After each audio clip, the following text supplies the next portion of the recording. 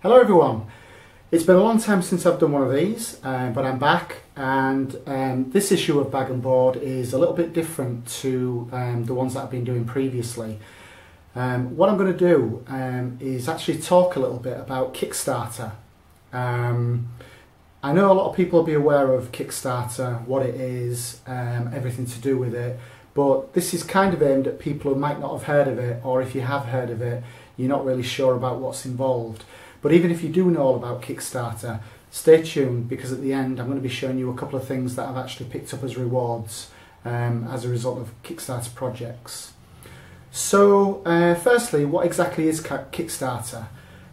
Basically it's a crowdfunding website, and what that means is, for example, say if I as an individual come up with this great idea for a comic that I want to produce, but obviously I'm not employed by a big comic company, I don't really have the means to be able to do anything to produce it. How would I go about actually doing it? One thing you could do is you could actually go to a bank and take out a bank loan, so many thousands of pounds, get the comic produced, print it up, and then try and sell it. And then you may find that nobody's interested, nobody buys a copy, so you're actually left quite a lot of money out of pocket.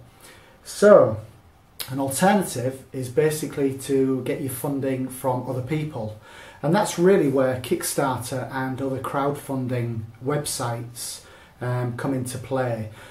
Because what happens is you can actually go register on Kickstarter. I'll give you the web address in the comments section below, and basically you can put a project on there, and what you would do is detail exactly what you're going to be producing.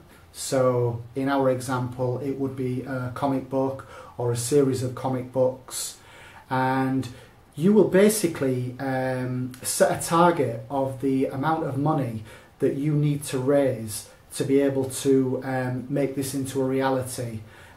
So this could vary from a couple of £100 just in printing costs to several £1,000s, several $1,000s if you need to enlist the help of professionals to actually do artwork, produce variant covers, that kind of thing.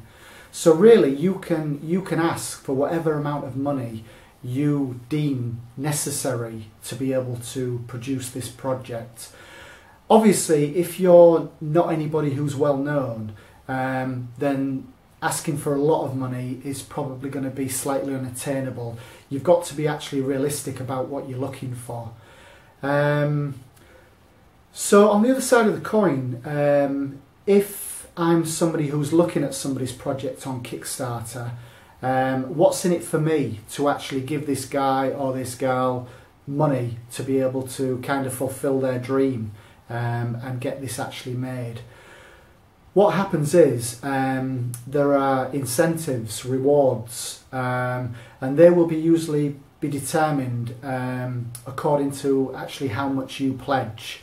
So there'll be various pledge levels, and the beauty of this is that no matter what your financial situation is, your circumstances, you would be able to effectively invest in this project, because usually the minimum pledge is round about $1 or £1, going up to maybe $5 or £1. And for this you might simply get a thank you from the creators. Alternatively, you may get a digital copy of a PDF, or a copy of the comic that's available to download from Comixology. And then the level of rewards may go up to several $1,000s or £1,000s, If you were, for example, getting a huge amount of comic books in return, or you were getting original pieces of artwork that go to producing whatever it is. I mean, Kickstarter is not just about comics, but obviously that's what I'm talking about today. Kickstarter can be used for inventions. I guess it's mainly for creative projects, anything that involves the creation of something. But what you can do, like I said, I'm going to put the link down below. Go check out the website, because it's actually, you can either search for individual projects, or you can actually search on categories, and there is a dedicated comic category. So you can look at all the live projects that are funding at the moment. And it's not just people, for example, like you and me, who maybe not involved in the comics business at all, but see this as a way of actually fulfilling a dream that you might have had. You might be good at art or writing, and you may have come up with an idea for a comic, but how would you go about getting this produced? That would be one avenue to do it. But also, more and more, you are finding that people who are actually in the profession are using Kickstarter as a way of funding projects. For example, people who are maybe working for the big comic companies, but they want to produce something independently and have complete artistic and financial control over it. They will be being involved. You can go through the list of names on Kickstarter of comics that are currently being funded at the moment, and you will see some big names. For example, Brian Pulido, who is creator of Lady Death, amongst other characters. He is currently trying to fund, well, he's actually funded it. The project is still live, but he has achieved his target for what he wanted to get this project off the ground. So it's not just amateurs, it's professionals as well. Maybe people who've been involved in the comics industry but have become disillusioned with working with the big companies, that kind of thing.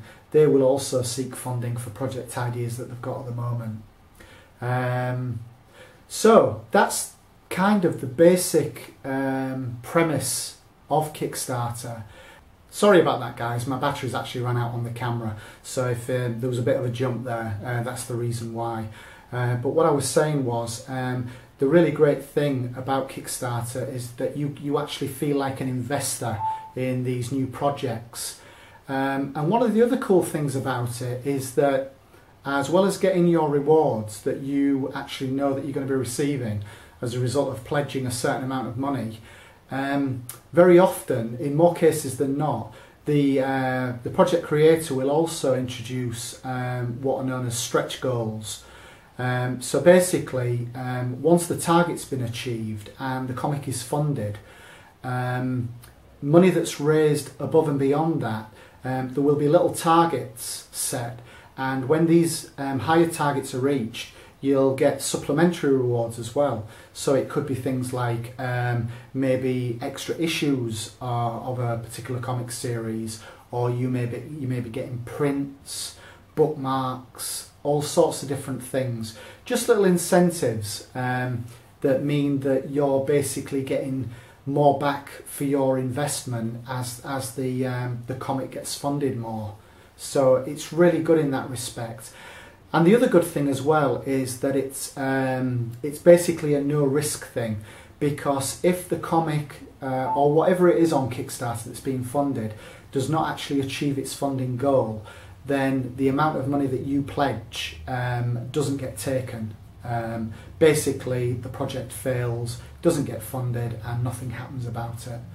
And also, if the project does get funded, then your money is only taken when the actual expiry date of the project is. They usually last around about a month, the attempt to get the funding. And it's only at that point that the money is actually taken from your account. Okay, so the main reason I wanted to do this kind of introductory video was because I've actually been involved in quite a lot of Kickstarters, and I've got some really good rewards back for the money that I've invested in them. And these are going to be mainly in subsequent videos that I'm going to do. But just as part of this kind of introduction, I wanted to show you just a couple of examples of the rewards that I've actually got back. One of the first Kickstarters that I ever helped to fund was actually by a very, very well-known name, and that's Gail Simone. And along with Jim Calafiore, she was producing this graphic novel called Leaving Megalopolis. Obviously, because Gail Simone's name was attached to it, it did very, very well. We reached its funding target very quickly, and at the end of it, got a very, very nice hardcover book. And also, one of the stretch targets was this bookmark, which is really nice. The other thing that I didn't mention was that very often, whatever amount of money that you actually pledge towards one of these, you may actually get your name credited within as another part of the thank you. So in this example, here's all the people who actually funded this particular book, which is a really nice touch to see your own name in print. And that was a postcard that I got as well. So I'll just show you some of the artwork from this. Really, really nice. Nice quality book as well. Whoops.